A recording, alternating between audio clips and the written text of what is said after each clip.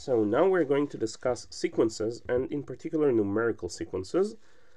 In this course, we will be mainly interested in sequences of real numbers. So here are some examples of sequences that we are familiar with. So of course, the first sequence that we ever encounter in our life is this arithmetic sequence, or the sequence of natural numbers that we learn when we learn how to count. And of course, another very famous type of sequences is the geometric sequence, where every factor is multiplication of the previous one by some constant factor. So here, every time the next element is the double of the previous one, and here we add one. So we have this geometric sequence, and of course we can form more complicated sequences. For example, we can take those two sequences and mix them together and intertwine them. So this sequence, the elements of this sequence are going to be here on odd places, and the elements of this sequence are going to be on the even places. So we get this mixed sequence, right? And often, in some logical puzzles, we're being asked to guess the next element in the sequence. So for this particular sequence, we see that we constantly add 2, so this is an arithmetic sequence, and our most natural guess would be, or the first guess would be, that the next element should be 8. But as we will see, the specifying an infinite sequence, or potentially infinite sequence, by only finitely many elements is impossible, and so this sequence it is not well defined in general. So each such specification of finitely many elements, when we have finitely many elements of a given sequence, there are actually infinitely many ways to complete this sequence. But still, we think that there is some rule for generating the next elements from the previous ones, right? And so this will lead us to the definition of how should we define a sequence as something logical, right? And of course, we will be interested in sequences of real numbers, and only infinite sequences will be of interest. And so one attempt to define a sequence, as I was saying, is that to say that a sequence is formed when we have some logical rule to generate the next element from the previous ones, or to generate all the elements in the sequence. As for example, in this sequence, we start with 2, and then the next element is obtained from the previous one by adding 2, or we could write some formula, right? Okay, so this rule of assignment is almost accurate, right? We know a term in mathematics that is that we use for rule of assignment, but to say that there is some logical rule is not rigorous enough to define it, as a mathematical definition. So saying this just abstract rule or logical rule is not a good enough of a definition, but we have something very close to rule of assignment, and this is the notion of function. So if you want to define a sequence, so a rigorous definition of a sequence would be that a sequence is actually a function that assigns to every natural number a real number. This would be a real sequence, right? A sequence of real numbers. So, and when we say function, this becomes very rigorous, and this intuitive notion of rule of assignment is underlined, right?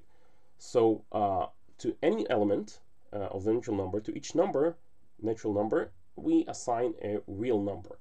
And so we denote by an the value of this a function at the natural number n.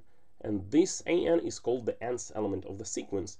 And we think of a sequence as this ordered collection, an infinite collection of numbers, real numbers in this case, a1 up to an, and it goes indefinitely. So this ordered infinite collection that is obtained in this way by listing all the values of this given function is a sequence, and this is how we denote it. Now, it somewhat reminds us, curly brackets reminds us a notation of set, but just a word of caution here, because in set, the only thing that matters in sets is just the elements, and not the order. So two sets can be considered equal if they have the same elements, but listed in different orders. Here, the order matters, so it's this, so to say, ordered collection. We have to keep this in mind, okay?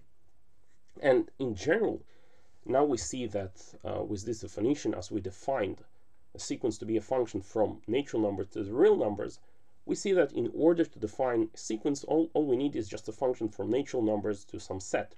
All we really need is that for this function to be defined, and then any rule of assignment that assigns to a natural number an element of another set is a sequence. So we have a very general way of defining sequences. And so we could have sequences of natural numbers, rational numbers, real numbers, integer numbers. We could have a sequence of complex numbers. We can have a sequence of points in plane. We could have sequence of points in some abstract n-dimensional space. We could have sequences of sets, and we can have sequences of functions, right? So it's a very general term. Okay, so here are some ways in which we can define a sequence. We need to define this function. So one way is to give an explicit formula. So remember that we said that this a is a function. So here is how we specify it. We give for each n how we compute the value of the function for this n. So this is explicit formula. So that's a way of specifying a sequence, and this is the direct and most common way to specify a sequence. But there are ways to specify a sequence, for example, by this algorithm, right? So we could say that an is the nth digit in, for example, the decimal expansion of pi. So the first element would be a1 would be 3, and then a2 would be 1, etc. And so this sequence has very complicated behavior, and we're not specifying all the sequence, and as far as it is known, and today it's an open question, there is no formula to generate all the numbers. So someone who would want to find the nth element would have to compute it. There is no like simple formula which we can plug in and get those numbers. Okay, and there's also this famous Fibonacci sequence when we define the sequence by an algorithm again. So we say that the first element is 1 and the second element is also 1, and then for every n that is greater than 2, we can compute the next element from its two predecessors. And this is the rule for computation. So of course we can use this rule to compute that a3 is 2, and then that a4 is 2 plus 1, which is 3, etc. And it is somewhat surprising, but a general formula in this case can be found, although it was specified algorithmically in terms that we need to compute this. This general formula can be proved that this general formula gives the nth element. So this is the golden ratio, right? What does it do here? How does this appear here? And this is called the negative golden ratio. And these are irrational numbers, and all those are supposed to be integers. And in fact, this formula gives all integer numbers, but this is a discussion for another lecture. Okay, so how would we visualize a sequence if we want to see it visually? Currently, it's something abstract. So of course, we have this way to think of this as a function. And it's a natural way, there is a natural way that we will see to think of this function, of this sequence, as a sampling of a function, or of a continuous function, or a function which is given by a formula, which we will see. And it's a very important and useful way of thinking in signal processing. When we have some signal, for example, the signal of my speech, which I'm talking, is being converted to a digital sequence of numbers which is stored on the computer, and which the computer can decode and reproduce the sound.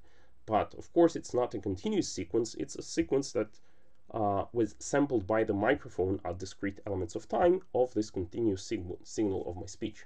Okay, and so if we're thinking about it this way, so if we have a function that is defined on the natural numbers into the real numbers, then to each n corresponds this an, and we can plot this by a collection of points, which we'll shortly see how.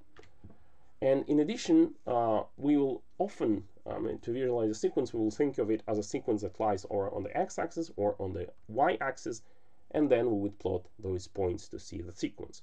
So let us now see a visual way of seeing a sequence and its elements.